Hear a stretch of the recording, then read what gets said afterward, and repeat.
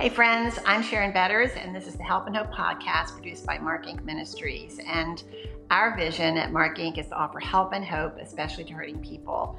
And today I am so delighted to introduce to you a new friend, Christine Runge Weiss, who is the founder of Faith Wears Pink. And I hope that immediately you're thinking pink, that must mean breast cancer. And yes, it does. And I hope that the title of her ministry tells you a little bit about what you're going to hear. Christine and I met through the internet, and it is so exciting to me to know her. I feel like she's a friend already. I had breast cancer as a very young woman. I was 38 years old when I was diagnosed, and I'm now 75. And so I am a good news story of God's healing in my own life. So it just delights me to bring to you Christine and to introduce to you a place of hope for those especially who are struggling with breast cancer. So Christine, thank you so much for joining us today. Good morning. Thank you for having me. I love it how I organically meet people through this ministry. Yes, and our phone conversation, well, listeners, you're going to hear the voice of a woman who, I think as soon as you meet someone, you're good friends. And so I hope you feel that way as you hear her story. So, Christine, tell us a little bit about yourself before we jump into your story. Sure. Well, I was raised in Wisconsin, a suburb of Milwaukee called Waukesha and Pewaukee. They're kind of a twin city there. I'm 54. I have 3 kids. My oldest, Brooke, is 27 and she's married. Graduated from Texas A&M and she does marketing, which she's great at. My son is 25. His name is Cole, and he's in his 3rd year of law school at SMU and is married. He got married last summer to his high school sweetheart, and they live in downtown Dallas. And then my youngest, Kylie, just graduated from Baylor University with a marketing degree, and she's doing her big girl job for the first time. And she moved back home for a little while, which it's fun having her back home. I do have my boyfriend named Brian, and in fact, that's our picture right behind us of us at the beach this past summer. He has a daughter, Alicia, who's 35, and she's married, and they just moved here from Washington. And then he had a 19-year-old son that we lost back in February. His name was Alex. And then he has 2 little ones, a 9-year-old and a 7-year-old, and that's Miles and Chase. So we have a big family together, and I love that. I love a big family. And I'm a self-employed hairdresser as well. Well, your family is going to keep getting bigger and bigger. Your house is going to be filled with lots of laughter and joy as Yeah. your family grows and grows. So Yes. yeah.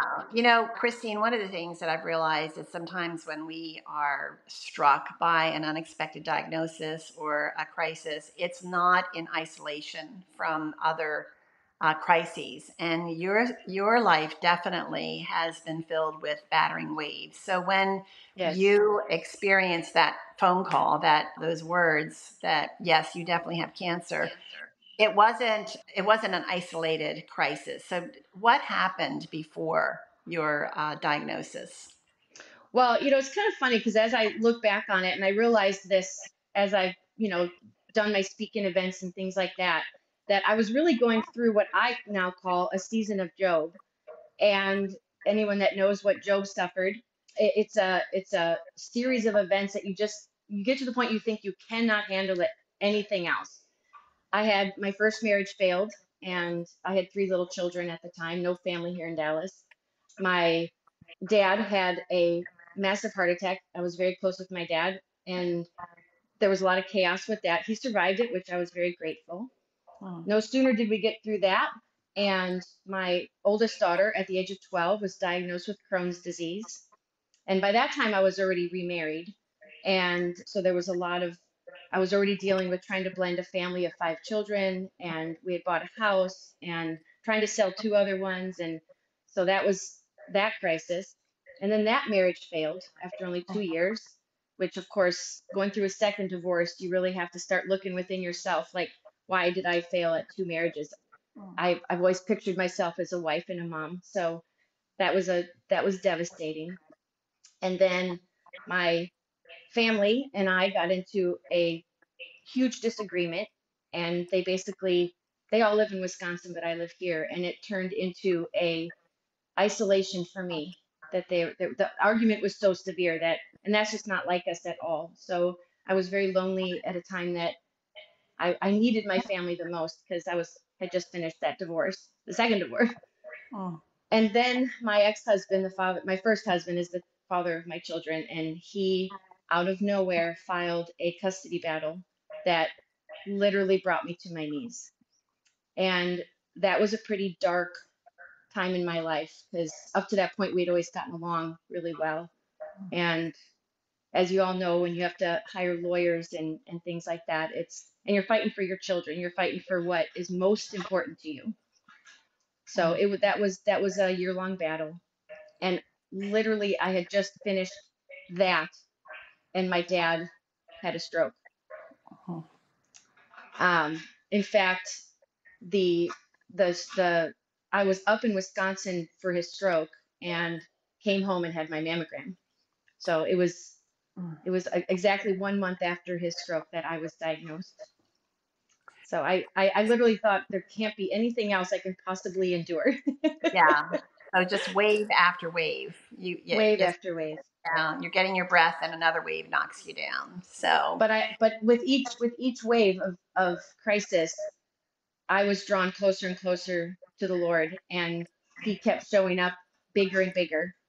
mm, Um, you don't always know what's going on and why you're having those crises, but he's when He brings you to your knees, mm. um, your only option is to look up. Say Well, no. it's true. Either you look up to him or you run away. And looking up Yes, to him, and those hard places, there's a great purpose in drawing us to him, driving us to him, and getting to absolutely. know him and experience his love. And one of the Yes, things that you shared with me is that while you were in the middle of learning about how you had cancer and you were going to be facing chemotherapy, but there was a moment before you knew the diagnosis that you felt as though the Lord just touched you in a special way. Can you tell us about that? yes. So I was 44 at the time of my diagnosis, and so it's 10 years ago.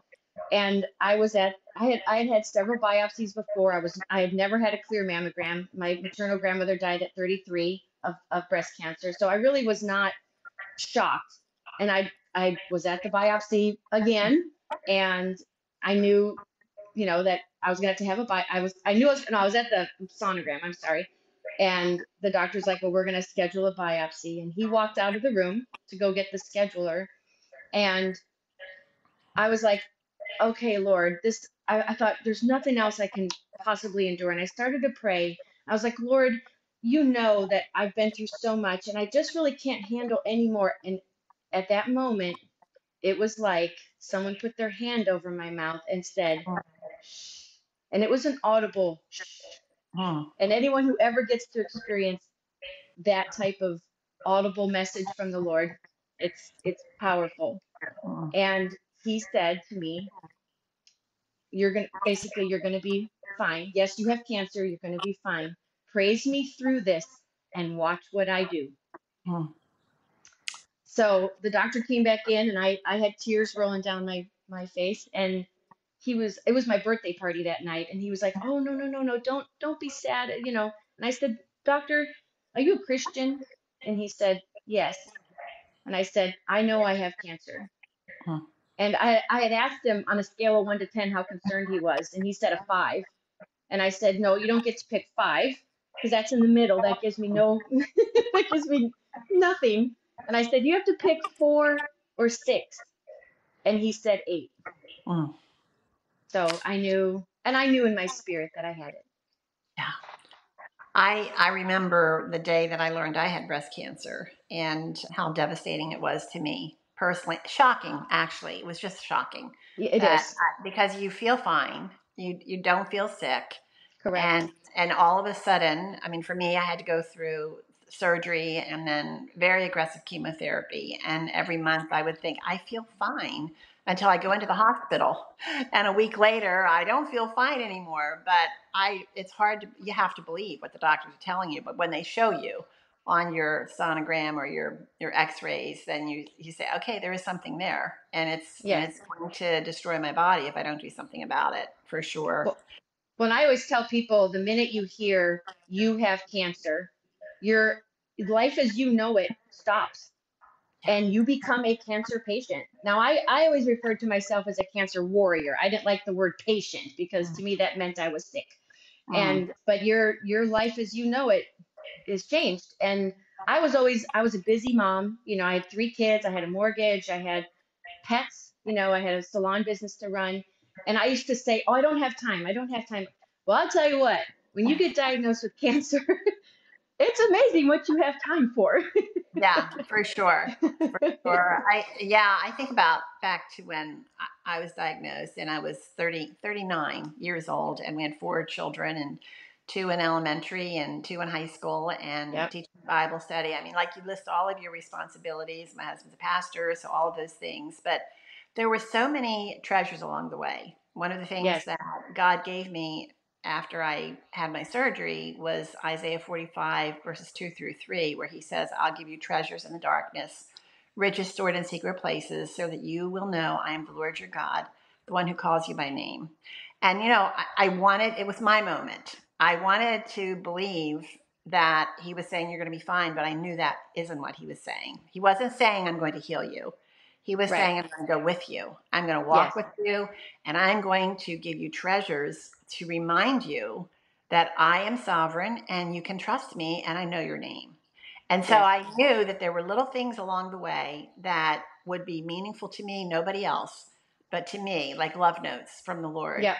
reminding me, I'm here, even though you're not feeling so hot right now, I'm Yes. here with you. So you have a wonderful community, and you shared with me how your community, your friends, just rallied around you. Can you tell us about that? And for 2 reasons. First of all, to as a blessing to them to hear it once more if they listen to this, but also for those who are listening who want to know, how do I help my friend who has this kind of a diagnosis?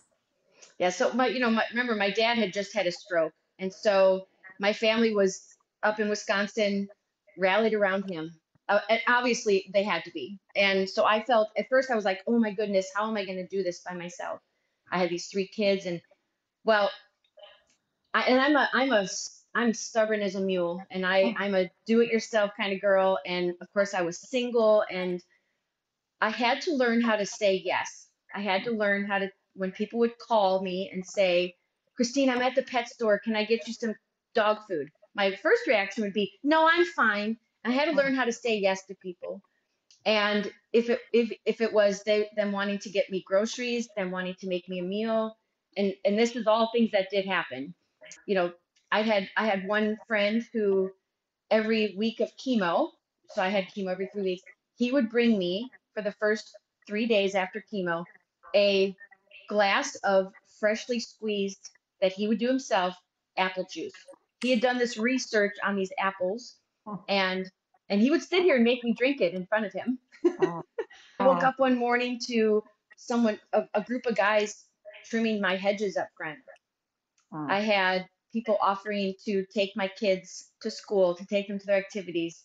Now you have to remember too, my ex-husband and I, who had always gotten along well, had just gone through that horrible court battle. So our communication was to the point of emails only. And so orchestrating 3 busy children's lives, I couldn't lean on him, is what I'm saying. So I had a church community that just rallied and prayed, and a group of women were at the surgery with me. I was incredibly covered with a tribe. I called them Team Christine. Yeah. Everybody needs a Team Christine, for Everybody sure. needs to, Yeah. yes. Yeah. Well, and I've told people before, like, if you want to find out how loved you are, go through something like this. Mm, I don't recommend having to do that, but yeah. you will absolutely see people come out of the woodwork that you didn't even know loved you. You saying that reminds me of something I have said, is that I never felt more loved in my life until Yes. that season of life, for the way that people cared for me. And Yes. I would wish that for everyone. And I know that there are those of you who are listening, you don't have that kind of support. Maybe you are not in a church or you're new in a community. And we're just, sad that that is happening, but we'll pray that the Lord would guide you and connect you with at least one person that you can trust and depend on. And I would speak to breast cancer warriors too. As you said, you have to be willing. I remember one of the women at the church said, "We are coming to clean your house, whether you like it or not." So Yes. you can make a list for us if you want. You can make a list, but we're coming because I did not want them to come to clean. Yes. I didn't have time to clean it before they got there. Kind of Correct. thing. I understand that. Yeah. So just remembering we are all of flesh, and God, I think community is one of the greatest gifts that God gives to us as his children. And he keeps a lot of his promises through his people, which is a Absolutely. pretty remarkable thing as for us. And one of the worst things when I learned I had to have chemo was that I'm terrified of needles. I don't like needles, and throwing up is, Oh yeah. that was all. I hate That's throwing up, me. and I did not want to lose my hair. I mean, Yes. that seemed worse than cancer. All of it Yes. seemed worse than cancer. And so here I am having, back then, it was over 30 years ago, I had to go into the hospital for 4 days and be hooked up to these chemicals that the nurses would wear 3 pairs of heavy rubber gloves because they didn't want it to touch them. Wow. You know, Yes. so Wow. the poison is going into your body after. I would think of Pac-Man. Oh, That old game of the yes. medicine was like Pac-Man. But your Yes. experience, thank the Lord, there are so many better treatments today, which is Yes. incredibly wonderful. But your first chemo, your first visit for chemo really seemed to shape your purpose in this journey. What happened? So, it's a very nerve-wracking day because it's all the unknown. The first one is so scary. So my Texas mom, I called her. She was a dear friend of mine and, about my mom's age. And she was the one that stayed in the hospital with me. She was awesome. But so we walked into the chemo room, and yes, the chemo room looks exactly like how it looks in the movies. The green medical recliners, the poles, everyone's hooked up. There's a TV. Some people are sleeping. So I walked in nervous, and my surgery was just 3 weeks before. So I felt like I was spinning, and I was instructed just to grab a seat. And I sat down, and there was a older woman sitting next to me, and she looked incredibly tired and, no hair. And she was actually just getting fluids that day. And I sat down and I sat down my coffee and my water, and she looked at me and she said in a very quiet voice, "First time." Oh, And I felt so guilty because I was like, "Oh yeah, you must know that because I still have my hair." Like I felt kind of guilty that I still had hair. And yeah. I'm like, I look so obvious because I still look, like this. Oh, And I said, "Yeah, you can tell because I still have my hair." And she said, "No, it's because you still have your smile." wow. Oh, I just dropped my Wow. earbud. That's okay. That's all right. Yeah. And But you still have your smile, is what she you said to still you. have your smile. And I remember thinking to myself, okay, I already knew that God was doing something, that He was with me, and I knew I was supposed to be doing this, and He was going to, be glorified in my journey. And Mm, I thought, okay, I'm supposed to bring smiles and laughter and joy into this chemo room. mm. So that And was that that was was a your pivotal journey. moment. And Yes, that is a bit of a moment because, speaking from experience, it is wearing. Chemo yes, is exhausting and it is wearing, but when you have a calling, that you're there to reflect Jesus, that changes everything. It's like you can take a deep breath and say, "Okay, Lord, I'm on mission. I'm on the battlefield." And it's yes, about more than the physical problems that I have. You're a hairdresser, so you care yes, about hair and you know yes. how important hair is to women. And yet, here you are, knowing that you're probably going to lose your hair. So, but your girlfriends jumped in. And what happened? What happened with your So hair? it's so funny because remember, I was single. I was dating. I was on Match.com. I mean, I was, living the single life. And yes, we all love our hair, and hair is one of our defining features. So I was worried. Mm. And my oncologist had told me that it would be 10 to 14 days. So my childhood best friend who lived in Wisconsin, her mom is the reason I'm a hairdresser and she's a hairdresser. She flew down to Texas Mm. to do the honors of shaving my head. Mm. And I'd already bought a wig and, and she was so excited about my wig. It was almost infectious. Mm. And so we were out shopping one day and I, went like this and had a clump. Mhm. And she was like, okay, let's go home and shave your head. She was Mm. so excited. So she shaved my head and she's like, get your wig. And she puts my wig on and she says, well, hello, Lexi. And I'm like, Lexi? Who's Lexi? And she created this whole character for Mm. Lexi. Lexi had a marital status, a place to live, a car, a favorite beverage, favorite food. Like she had this life. Well, that continued. And I ended up with being a hairdresser, I ended up with a bunch of wigs, and they all had names and characters. And the great thing is everyone played along with me. I mean, if I went on a date, a guy would be like, well, which wig is this? And all my girlfriends, all my clients, Mm. everybody, Mm. it just became a thing and it made it easier. And I will tell you that I learned the most about beauty during Mm. that time that I was bald Yeah. because, at the end of the day, as a woman, and you're take your makeup off, you got to take your hair off, you have to look in the mirror and you have to see what true beauty is. And it's Yeah. not. It's not in your hair. It's not Mm. in your makeup. It's not in your clothes. It's not in the jewelry you wear. Mhm. And Well, that's Christine, what I can see another treasure really that God has given to you, and that is your platform for sharing those life lessons that yes, he's given you, like about beauty. I mean, your industry is about beauty. It's about physical beauty. And so yes, to have someone who knows what true beauty is, I think is a gift. That would be a gift absolutely. to those.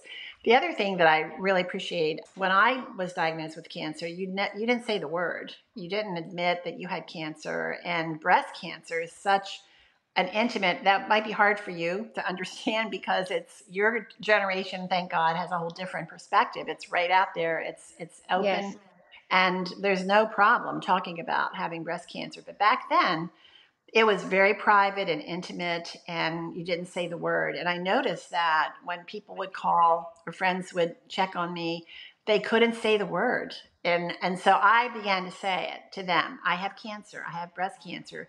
It took the sting out of it. It was though I was taking the power away from it. And I love absolutely. the wig stories because you're actually helping your friends walk with you, Yes, because letting them know, yeah, this is hard, but let's do what we can to make it a little bit easier. And yes, so it's a personality thing. I know that it's a personality thing, but I think also you're giving women freedom to yes. find that place for themselves. You do talk about how cancer changes you. What are some of the ways that cancer has changed you? What are some of the life lessons that you've learned through your cancer journey? Oh gosh, I think I learned how to slow down. Mm. I think I felt like before I had cancer, I felt like I knew how to appreciate the little things. I I don't think I really did until after cancer. I definitely learned how to appreciate every little thing. I learned how strong I was. You definitely realize what you're made of when you go through something like that. I learned more about my faith than any other test that I ever had Mm. because I just clung to him so much, and it was like he was right here. Like I could tangibly feel him. I learned to love deeper and not worry so much about tomorrow. I learned to just value all the gifts of life. That for every hard thing we go through, there's going to be those gifts that come with it. Or you might go through something dark today, but then tomorrow's going to be bright. So I know now if I'm having a hard thing that I go through, I know it's not forever. Mm. And I know that I'm going to be have blessings and um, things that come out of it that are going to be good. I pay attention to those things. It was funny because after I'd gone through it all, I was sitting with a girlfriend that had just been diagnosed, and I said to her, "You're going to smell the sunshine." Mhm. And I thought that's such a good description because we don't smell the sun. We don't go outside and smell sunshine, but that's a visual that you can get that I can go outside now on a sunny day and just look up and I can smell it. I can Mm, smell the sun. mm. I can smell the brightness, the joy. Yeah, that's a gift. That is such a gift. That it's interesting because when Chuck and I have talked about it, breast cancer was a turning point for the way we viewed life. You know that in our busyness, sometimes you forget, like you said, to slow down. And Yes, from that on, if Chuck said, you want to go, you want to run errands with me, or do you want to, why don't we just take off to the beach today? And you say yes because yes, you don't know what tomorrow is going to bring. One of the core values that we have at Mark Inc. is that we believe in calling back to those behind us. Where when we lost our son Mark, the people that had lost a child that were ahead of us, those that were able to come back and walk with us in our own journey and share with us about their own grief journey were such a blessing to us. And we wanted to absolutely. be those people to other people coming behind us. And so we started, one of the reasons Mark Inc.'s vision is to offer help and hope to hurting people is we want to be those people who call back and with comfort and encouragement and the message that God is sovereign and you can trust him. Yes. And you have been led to found an organization called Faith Wears Pink, which really I see it lived out in that platform. So how did that happen that you began that ministry? Tell us about it. So I was very open on Facebook about my journey. And so I had kind of become the person that if someone knew someone who's diagnosed, they would say, "You have to talk to Christine. You have to talk to Christine." And so I had my final reconstruction on New Year's Eve of 2013. And in January, I was texting three different women at one time that all had been kind of sent my way to help them through their journey. And I was like, well, this one needs to talk to this one. And I wanted to connect them because I was kind of the middleman, right? I was trying to answer questions and ask questions. So I thought, you know what? I'm going to start a Facebook page, a group on Facebook with the 22 girls that I had kind of met along the way. Some had gone through it already, some were just starting. So I thought this will be good. I'll just start a Facebook page and we can have conversation. So I it was called Breast Friends, and I just figured it was a method of them being able to converse. And of course, my gift of gab that I have, I did a question of the day. I wanted them all to kind of get to know each other. So I would do a question of the day, simple as what was your diagnosis date? How did you hear you had cancer? And it became this way that they could share their stories, and their stories sometimes help someone else. Like you said, it's someone who's ahead of you that can kind of go, oh, okay, I don't have to be afraid of that. And very quickly it grew to 100 people because the women started inviting others. And it was my plastic surgeon actually who said, this is a missing link in the cancer community. This is what we need. Mm, Doctors don't have time to have all these conversations. They need other women to talk. So he was actually the one that was the one who was pushing me the most to keep doing what I was doing. And I had a get together for the girls who lived in Dallas. My plastic surgeon paid for it. We met at PF Chang's, and there was only like maybe 10 of us that came there. No one knew each other. I was the only link that bound everyone together. And it was like there was no strangers in the room, mm. and I saw them laughing and sharing and, you know, hugging. And these women had never met each other. And I thought, okay, there's a need for this. There's a need for the connection, and let's go. Here we Yeah, go. yeah. And now that community has grown too. Yes, yes. So it was my plastic surgeon that urged me to be a nonprofit. By that time, I think I had about 200 women. And he said, if you go nonprofit, all of these things that you're doing can be funded. Because up to that point, I was paying for everything. Mm. And so I was like, oh, I don't feel equipped to do that.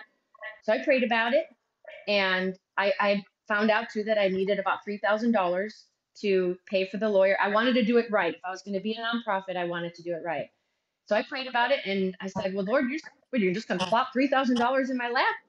And so I started a GoFundMe page, and I raised the money in 18 hours.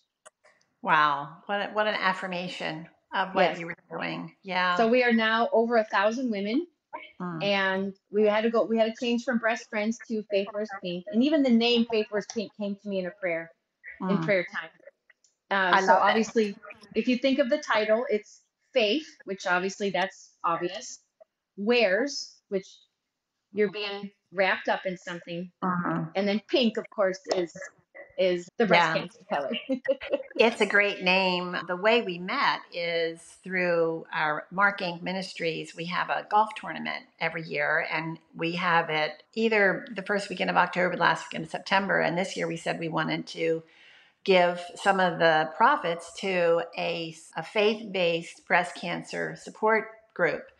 And my assistant, Danielle, started researching and she found you online. And as Yes. soon as she said Faith Wears Pink, I thought, oh, I think that's the right one. I know nothing about it, but I love the name. And so fortunately we were able to connect, and I was on your website. And ladies, I want to tell you, you need to check out this beautiful ministry. It's a wonderful support group where women get to talk to each other and share their experiences, and Yes. it's a very giving ministry. So Faith Wears Pink, social media, but Christine also has a website, and she has a video there where she shares some of her story. It's really a fabulous ministry, and we will have that information in the show notes in case you're driving and you can't write it down. So Yes. I hate to end our conversation, Christine. It's, talking with you is just so, I love it. I've just enjoyed every minute. But I want you to think about that woman who's just been diagnosed. She just found out that she has cancer. She's not even sure what that's going to mean for her. What encouragement could you offer to her, and maybe a couple of practical things that she could do as she's waiting to find out what comes next? Right. Well, I think the biggest thing is because when you first hear those words and you're just stepping out onto the journey, you feel paralyzed, you feel stuck, and you're so afraid. And I think the biggest thing is you got to trust God in it. You have to take off your superwoman cape and let people love on you, let people help you, let people hug you for a change. Because I know most of the women I've talked to that have had breast cancer, they're like, I'm the one that takes care of everything. Well, guess what? Sit down. Let us help you. There's going to be times where maybe your husband or your boyfriend or your friends or your kids can't say the right things to you. Don't don't blame them for that. They're struggling too. They don't know what to do. They might not know what to say. Mm. And that's where a community of other survivors helps. Draw to them. Mm. Trust your doctors. Listen to your doctors. Ask questions. It's okay to ask questions. It's okay to tell them that you're afraid. It's okay to, you know, not question them, but you know, just kind of look into your own decisions. I know there's a lot of times where you're forced with the decision of, do I want to have a DIAP flap, which is a pretty major surgery where they use your own tissue to rebuild your breasts, or do I want implants? There's a lot of decisions to be made. And I kind of like building a house, right? You end up having to make decisions. Go into that prayerfully, go into that calmly, and you make the decision that's best for you. Don't be forced into something that, well, I'm uncomfortable with that, or, do your due diligence for your own sake. But Mhm. I know it's scary. I understand it's scary, but God's going to be with you, and others are going to be with you, and you're going to get through it. One of the Great. things that I had before one of my other speaking events, I had woke up middle of the night, and I'm going to read this to you. There is purpose for the pain. Just praise him as he executes his plan for your life. Pain, purpose, praise, plan. Mm. We don't go through painful things and they don't get used. If we allow God to do it, He'll do it. He'll show himself up and in a big way, and it's a blessing to be used in that way. Well, Christine, I am so grateful that you have shared your story today. My guest today on the Help and Hope podcast is Christine Weiss, and I hope that you feel the way I feel, as though you just gotten the diagnosis and this is the person you want to talk to, because she has been so transparent and joyful, fulfilling her calling to bring hope to those who are hurting. One of the ways that we share the hope of our faith is through a personal relationship with Jesus Christ. And we want to encourage you, if you don't know him, if what Christina said has given you an inkling of, you know what, I believe in God, but I don't know Jesus. I don't know the kind of faith that she has. Please contact us at Absolutely. markinc.org or helpandhopenow.org. We would be so excited to share with you the hope of Jesus and how to know him and to experience the kind of faith that Christine has been talking about today. I'm Sharon Betters, and as I said, this is the Help and Hope podcast produced by Mark Inc. Ministries, and you can learn more at helpandhopenow.org. We're going to have all of Christine's information in the show notes, how you can get in touch with her through Faith Wears Pink.